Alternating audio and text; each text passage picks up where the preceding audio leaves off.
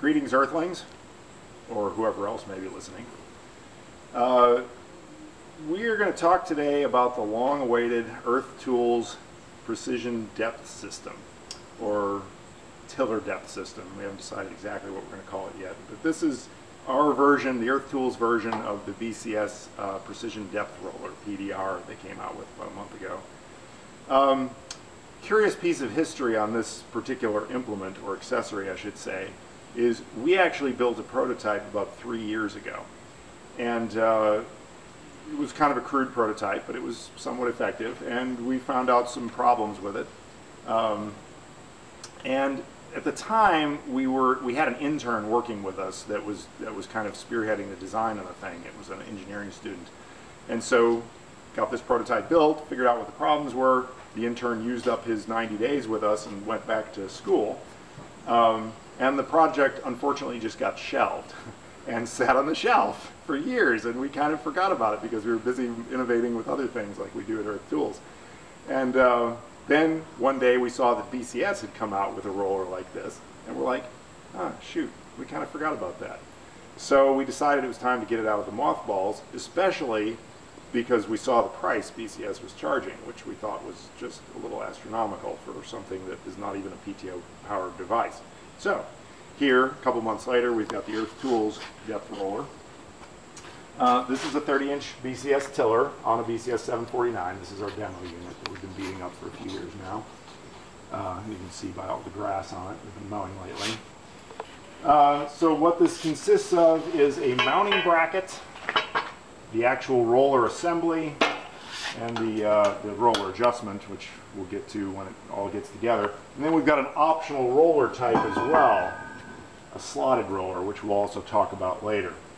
But the standard roller that we're going to supply with it is a solid roller. And let me just walk through the assembly process right now, and I can talk some about the features of this device.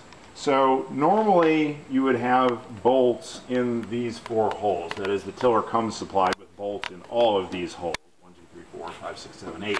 I've already removed these center 2. They're right here.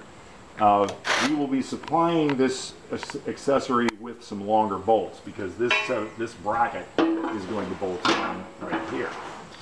And so you need a little longer bolt. We'll discard those and put it on with the longer bolt.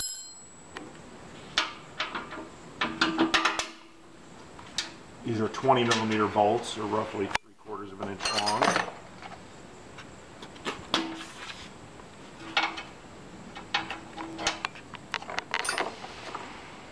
Use the same nuts that came with it. Usually put the bolts in from the bottom up, as you can see. It's a lot easier than trying to do it the other way.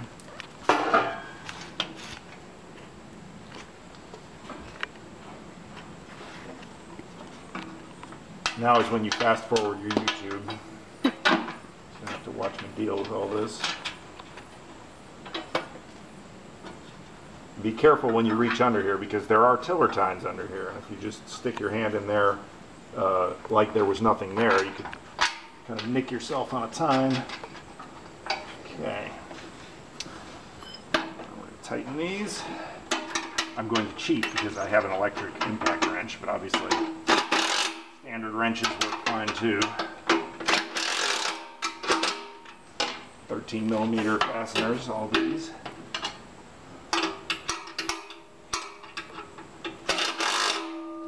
Getting the wrench on blind is always fun.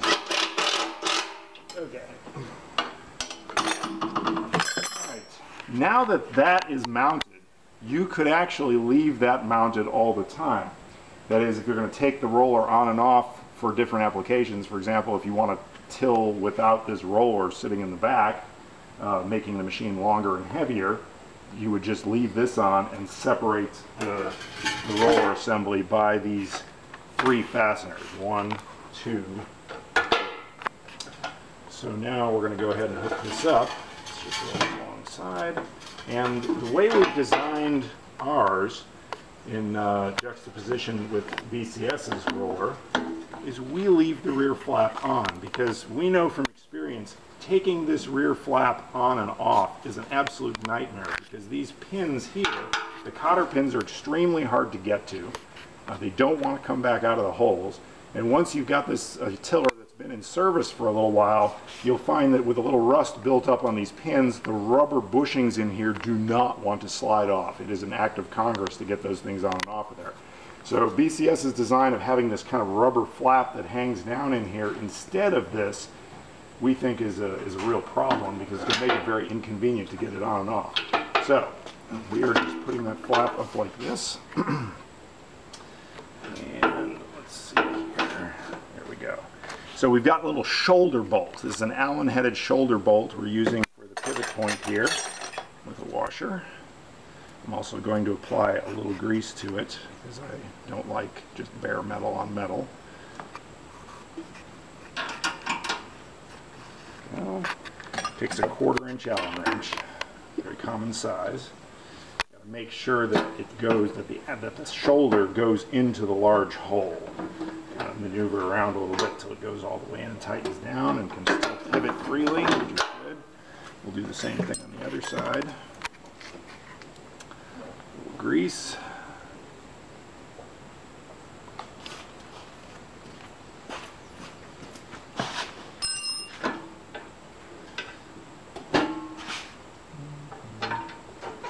Over here. That's okay. On the dark side of the moon. Well,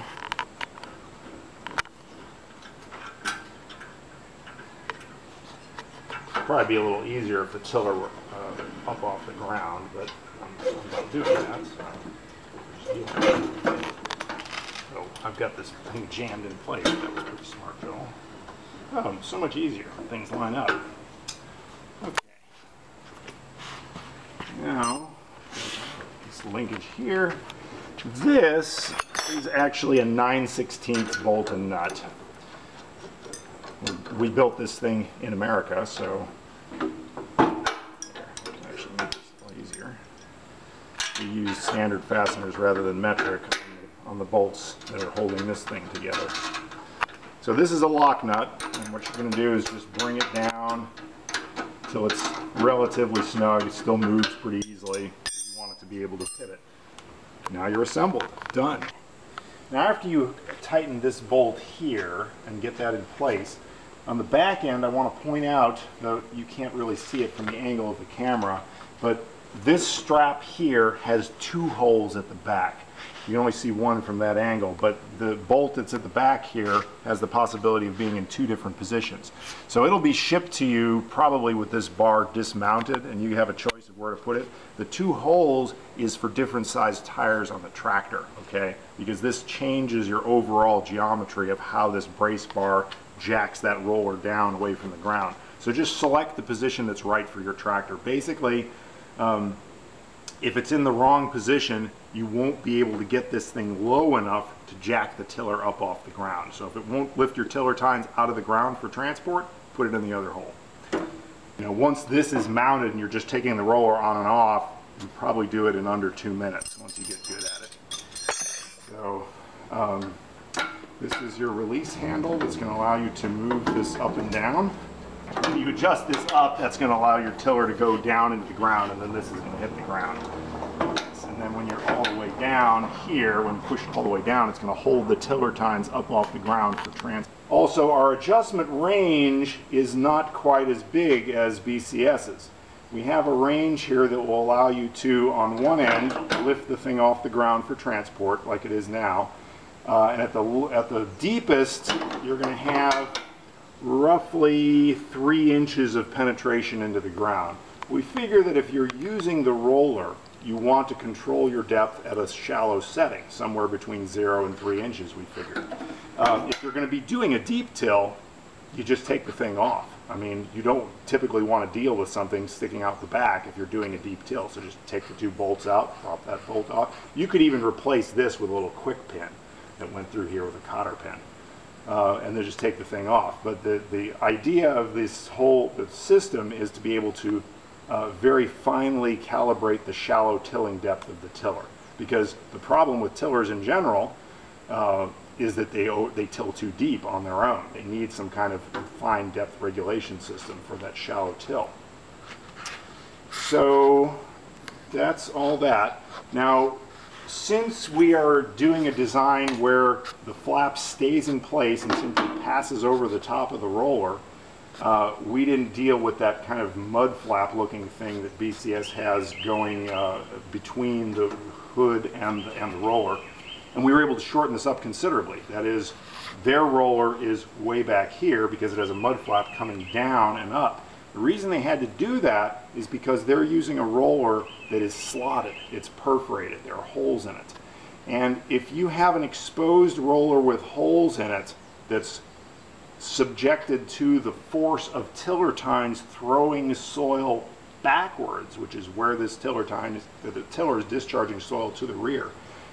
What happens is, and this is what we ran into on our first prototype, we used a mesh roller like you would find on one of our R2 Power Harrows, and the soil being discharged back from the tines filled up that mesh roller solid with soil within 10 minutes of use, and made it, of course, when you lift it out of the ground, the thing weighed 50 pounds extra because of all the soil you were carrying around with you. And we're like, well, that's not going to work. So we went to a solid roller as the standard roller design. The solid roller will press out the bed perfectly. You'll get an extremely nice flat bed, which is great for, you know, your precision multi-row seeders. You know, everything works really well. A lot of full-size soil working equipment that you'll find on large farm tractors, 3-point hitch mount tillers and bed formers use solid rollers to shape the beds, so this is not unheard of in the industry. And it doesn't fill up with soil. We're able to tuck it up really close. We can stick it right under the flap, real close to the back of the tiller, to get the minimum length projection on this thing. So we've still got a very compact machine that, even though our roller weighs a little more than the BCS America one, the machine actually feels lighter. We've had one of the BCS America's ones here. We took a measurement on it. We tested it.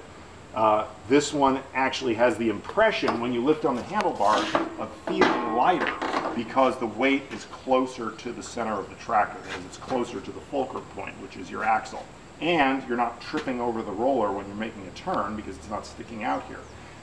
The actual total measurement on this is 6 inches, 6 and change. It's like 6 1/4, 6.5 inches shorter overall than the BCS roller. And because it's solid, it doesn't fill up with stuff.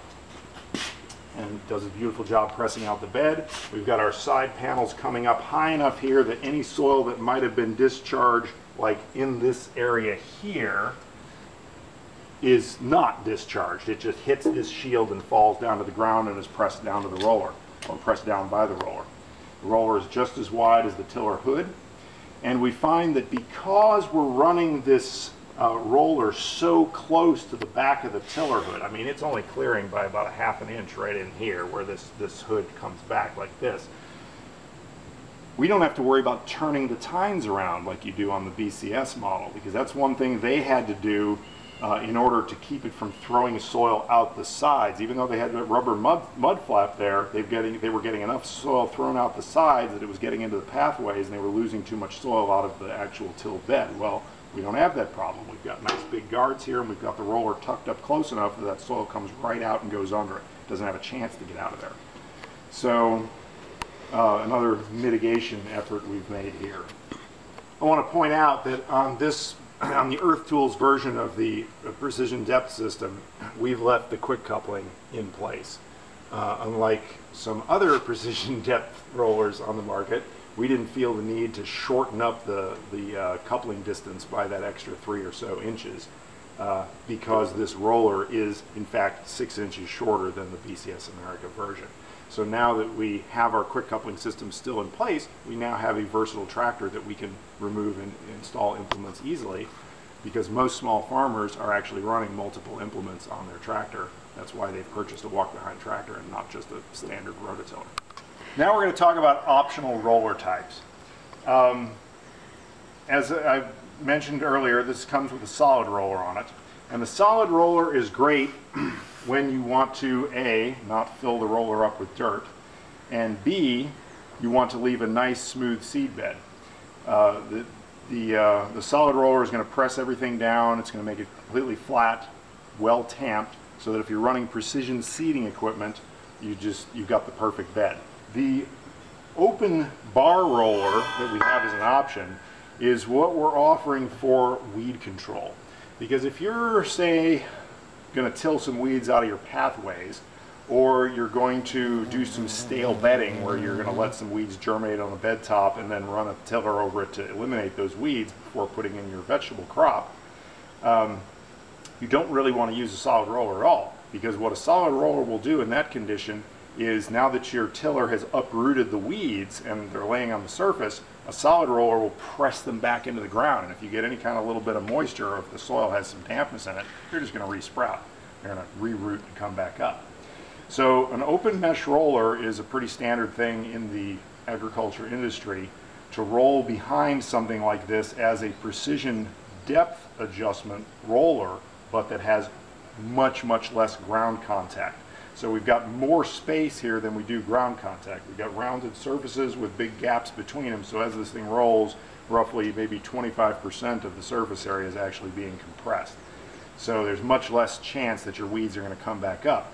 Also, the problem of soil flying back through this thing is not an issue, because the gaps are so big. Unlike a mesh roller or the slotted roller from BCS, soil's not going to stay in this thing. It'll simply pass right through it and fall out the bottom. So this thing will never, you know, become 50 pounds of soil that you have to lift up on the back. Now if it does, if this thing starts holding soil, your soil's too wet. You shouldn't even be tilling, because it would take some big, you know, sticky clods to actually stick inside of this thing. So we've built this frame in such a way that this roller can be easily changeable. Now, what you'll have to do, you have two 3/4 inch wrenches.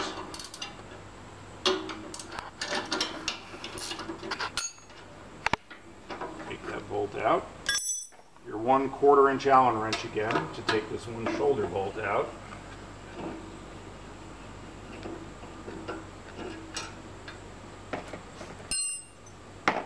Nice to have a little tote around when you're dealing with stuff like this. And then you just take this thing off. Now the first time you ever take it off, it might be a little stiff because the paint is kind of thick on these components and they get a little jammed sometimes. Okay. Ball bearing. Both ends of the roller rotate in a ball bearing. That's the Earth Tools version. The BCS version of this has a steel post in a steel hole with a cotter pin. That's what you get for about $1,000 from BCS. This, about half the price. Anyway, we built ours to last. Now, out of here, it just slides out of the bearing on the opposite side. And we're going to slide this roller in. I have already applied a little bit of grease to these axle ends, just because I want them to come out of the bearings next time, even after, you know, they're on there for 39 months in the rain and all that jazz. So a little grease goes a long way when you need to take it back apart at some point. Shut this up. This is right into there. Put this back on. Now this is a little tricky just in getting several things lined up. Obviously your axle has to go back into the bearing. This little bar here, this little pipe, doesn't look like it's doing anything, but welded onto the bottom of this is actually a scraper blade. It's just a piece of flat steel oriented downward. That's really only important for being there when the solid roller is on there, because if you're using the thing in conditions that are a little on the wet side and the dirt is trying to stick to the roller, we don't want it to build up into a huge, you know, rolling pin of dirt. So this scraper, which is all along the bottom of that pipe running all the way across, actually runs just over the top of this and scrapes the dirt off. It doesn't let any more than a couple millimeters of dirt build up on this. Well, anyway, this scraper bar is supported by this side frame, so you got to get that line back up. So we're going to put this square hole in. We're going to orient this thing and get it in the right place. Down there you go. There we go. All slid back into place. Sometimes you have to get out the old dead blow hammer, but we didn't have to do that. It actually went in on its own. Now I'll get this back through here. Put my shoulder bolt back in. Slide back up.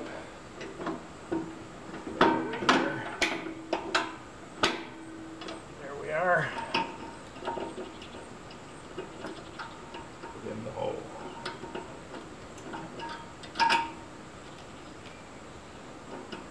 Well, wants to go. There it goes. Get my Allen wrench. Again, make sure the washer is all the way up on the shoulder. and then make sure the shoulder goes down into the hole on the rear bar. There it goes. I heard it pop in. Nope, it didn't. There we go. There, we're good. Now we have a mesh roller, so we're ready to go out and do some weed control. Of course, if you're doing weed control, you're probably going to go very, very shallow, just a ½ inch or so. You don't want to bring up a bunch of extra weed seeds, because that's just going to make your problem worse. You just kind of skim the top of the surface. We made this model of depth roller system available for the BCS 30-inch tillers in particular, which is what this is on. However, it also fits the BCS 26-inch tiller. This bracket is sized so it meets these inner bolt holes on the tiller hood. And the inner bolt holes on the 30 also are the outer bolt holes on a 26-inch tiller. So you can mount this same frame to a 26-inch tiller, although the roller and frame are going to be 30 inches wide. We only make one model of this roller, or the frame and roller assembly. So if you have a 26-inch tiller and want to use the system, you still can. It just sticks out a little on the sides. We will also soon be offering this to fit the Grillo 27 and 30-inch tillers as well. At the time filming this video, we don't have it ready, but within a month or two we will. So that's it. Thanks for watching.